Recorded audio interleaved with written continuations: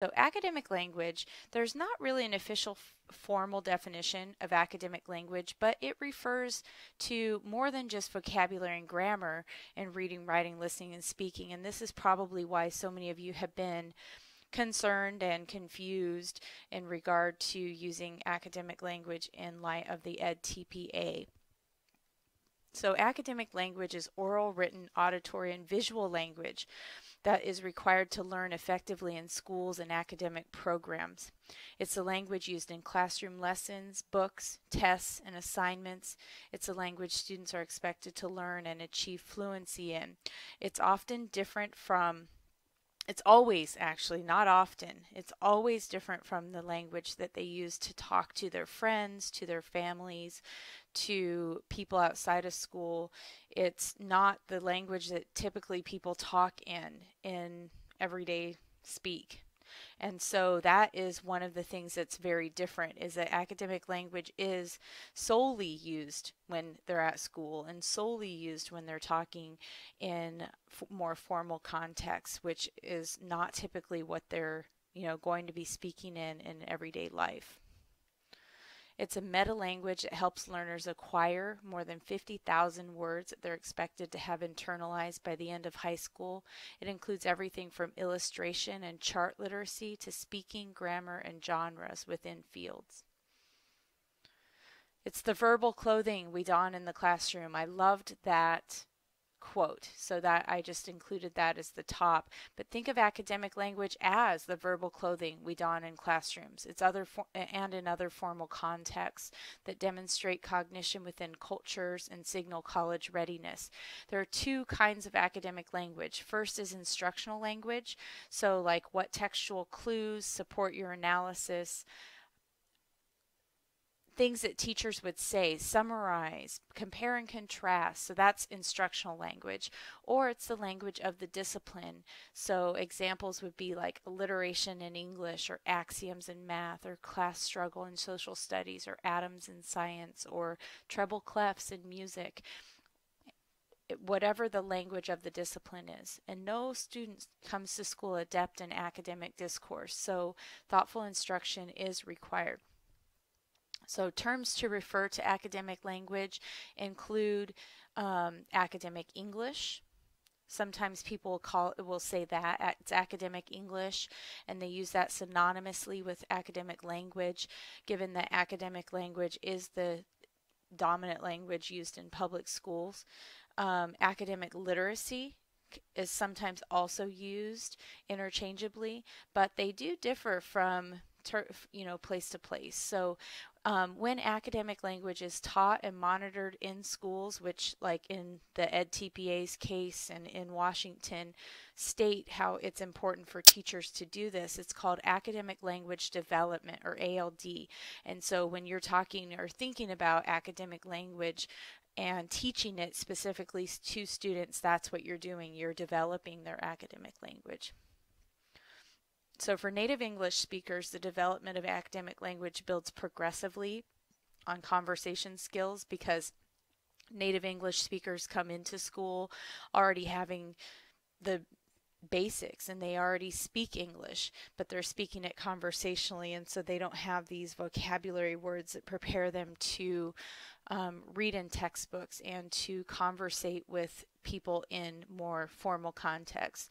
The challenge for English language learners, if you have any ELLs in your classrooms, is that they are learning both at the same time. They're being taught an academic language, but they don't even know conversational language. So they're trying to learn both of those at the same time, and it's even more difficult. The acquisition of academic language can also conflict with cultural identities. For example, students of color, ethnic minorities, or English language learners may feel they're being forced to learn a style of language they associate with a cultural group they may feel excluded from, because academic English, or the English used in schools, is associated with white middle class America or with highly educated groups. And so when they come into school and they're speaking something like, Spanglish, or they're speaking African American language, that is sometimes at odds, because we expect them to speak in this formal academic English at school, which is not something that is valued within their cultural groups. So sometimes there's tensions between, racial, ethnic, or socioeconomic backgrounds that can cause these feelings, and students feel like their families, and the school are kind of in conflict. So, correcting urban slang in a writing assignment maybe felt like a personal criticism by the student rather than something that they view as we're trying to help them with their academic English and to help them to become more successful in school. It is really a hard part to navigate because you have to figure out what the students are bringing with them to school and how to acknowledge that and how to be culturally responsive and give them, respect for what their home culture is without making them feel bad. But they do have to learn academic English in order to be successful in the context of school and in the context of probably in business and in their future jobs. And so it's an interesting dichotomy and almost like a binary at times where students are speaking a whole different form of English at home and a whole different form of language at home versus what they speak at school. And it's not an easy thing to navigate, but that's something that you do need to realize is that most students, they speak English, of course, but they're not bringing that kind of English that you expect them to use in school. They're speaking a different kind of English. So who needs ALD, academic language development? Everybody. Everybody needs it, particularly though students with cognitive or developmental delays. So our IEPs, our students with 504s, students who live in unsupportive, dysfunctional, or unstable environments because they may not have books at home, they may not have parents that are educated, parents that have gone to college, children from high poverty, low education, or otherwise disadvantaged backgrounds who enter school without those basic language and literacy skills. It goes along with the same, with my literacy background, the students that enter school that have not had reading or not have had books at home, they come into school even in kindergarten with millions of words deficient compared to students that have had books at home and have parents reading to them. And it continues, and by the time that they get into middle school and high school, they are millions and millions and millions of words behind those other students. So there are a number of factors that influence the acquisition of academic language, including language modeling that students receive at home. So just like I said, it's how their parents talk, it's how they hear other people talking at home. If their parents correct their language errors or explain the meanings of words at home versus if they don't, if they use a diverse vocabulary at home versus parents who don't, if there are books in the home, if they encourage their children to read, or do they even talk about those books at home. So there's lots of different things that can count as language modeling. It may even be the types of TV programs that they watch and how the parents talk about that. Intentional English language modeling is more common in wealthier, higher educated English speaking households, and it's often not present in disadvantaged or non-English speaking home environments. So, conversational versus formal language, there are lots of differences. The differences include grammar, vocabulary, punctuation, syntax. Syntax is like how the words are put together, how the sentences, if they're very complex sentences versus very simple sentences. They're discipline-specific terminology, like I mentioned, the axioms or, alliteration in English, and then rhetorical conventions of how you actually use the language to convince people or to portray emotions. And remember, rhetoric includes those logos, ethos, and pathos. And people use those in their day-to-day talking without even realizing it. But in academic English, it's used differently. And it's not going to have as much emotions. It's going to be more logical. It's going to have more ethos because we're citing sources and we're making sure that what we are talking about refers to things that are valid. But in conversational English, you're using more more pathos because you're trying to evoke more emotions. Most of the time, there's a lot more storytelling in conversational language. And so it's a whole different format comparatively. So there are lots of differences. Okay, so competency in academic language bleeds into a wide variety of related non-linguistic skills that are difficult and impossible to separate from language ability. So foundational academic skills such as organizing, planning, or researching, cognitive skills such as critical thinking, problem solving, interpreting, analyzing, memorizing, recalling. So all of these things that are part of academic success in school but may not necessarily be related to them writing or reading. So those are important. The learning modes, how they question, how they discuss, what they even notice when they're in class, or what they are observing, how they theorize about things that are happening or experiment. Work habits, so once again, persistence, self-discipline, curiosity, conscientiousness, responsibility. And then what about these other forms of literacy, such as technological literacy, online literacy, media literacy, multicultural literacy, lots of other literacies that I didn't include either. And so academic language can affect all of these other things when students are lacking in that, because it's going to help them to understand some of these more complex things. So due to the linguistic irregularities, slang, idioms, those different things, learning academic English can be challenging, in particular for non-native speakers. So they don't understand, like, why do we say embarrassment instead of embarrassness or embarrasshood?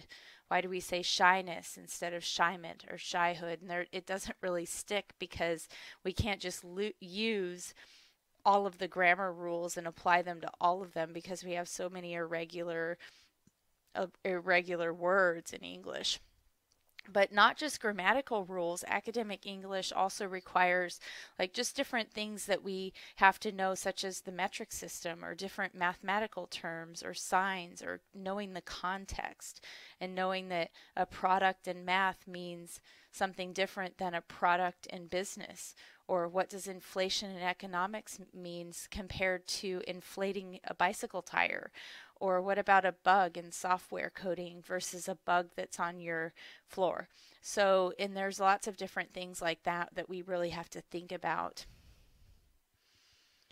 So, one of the first things that you could do is you're figuring out what words to identify as academic English in your lesson plans, is to start with those tier 2 words. And what they describe as tier 2 words are the words that you use in your instructions. So this was the first types of academic English that I was talking about a couple slides ago, is that they're not the lesson's primary learning objective, but they're critical that students understand what they mean in order to process what's happening in the classroom. So they appear in Common Core standards, they're on standardized tests, and they appear in our classroom all the time.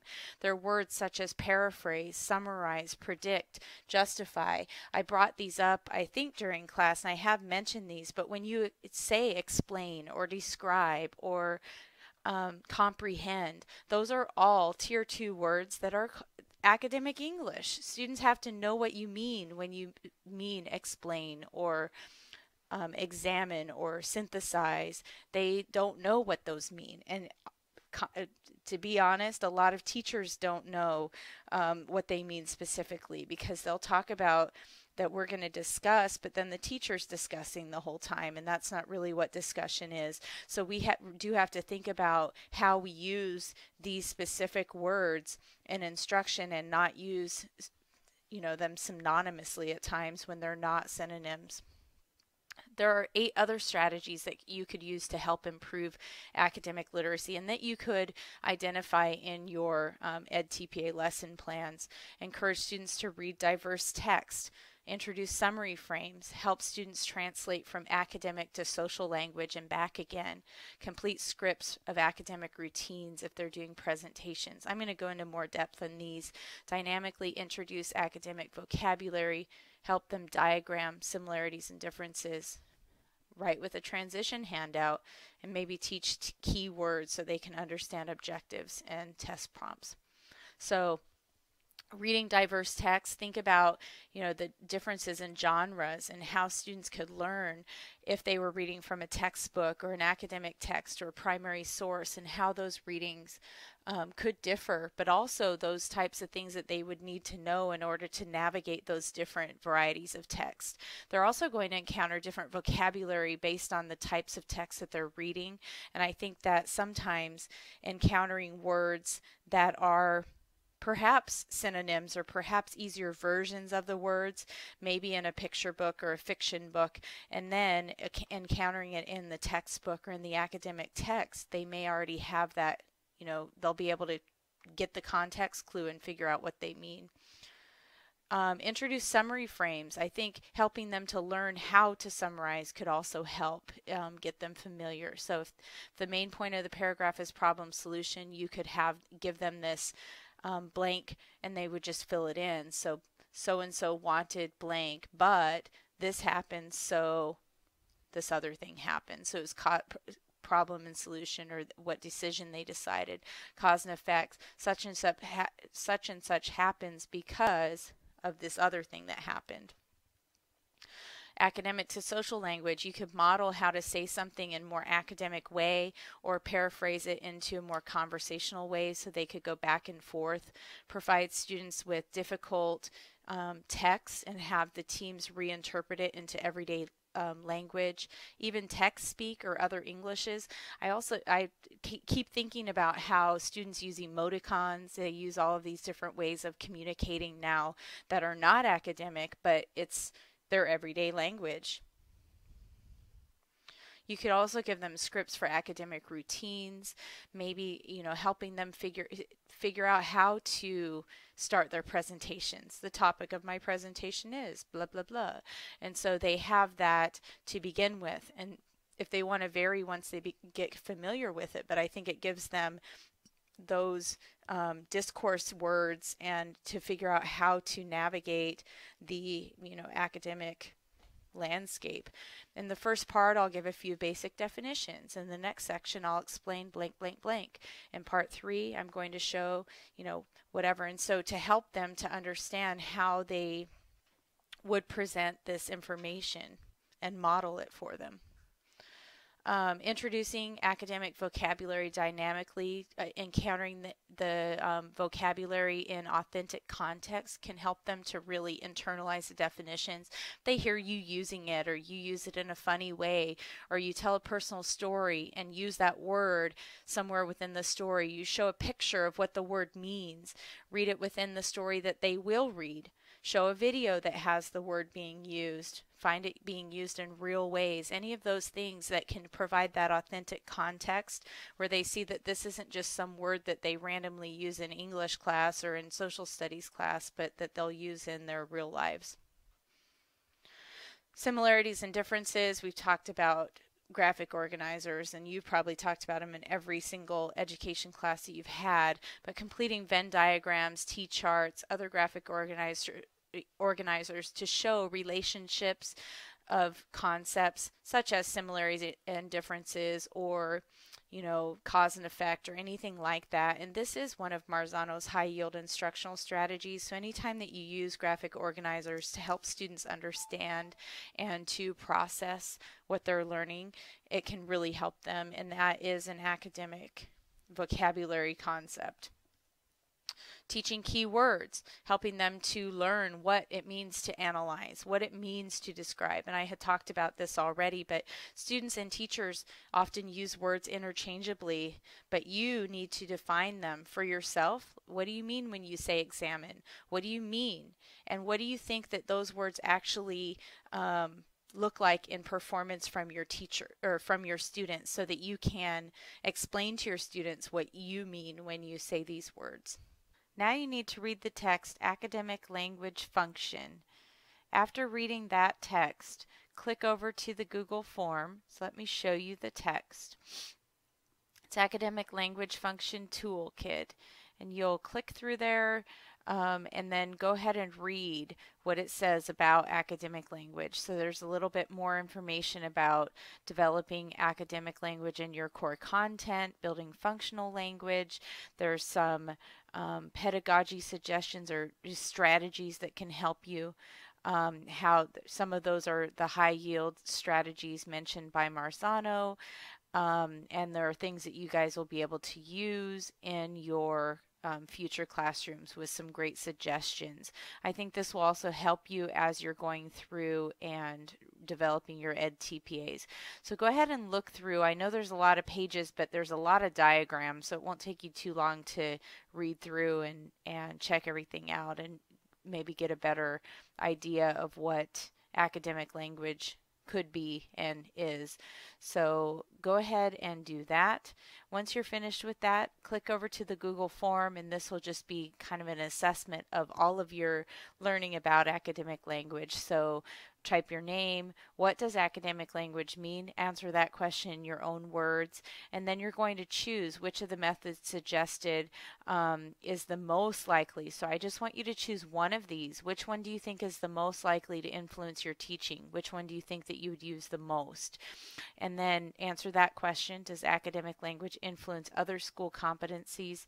And then what did you learn? How can this help you with your ed TPA? And go ahead and select submit once you're finished with that, and it will help them.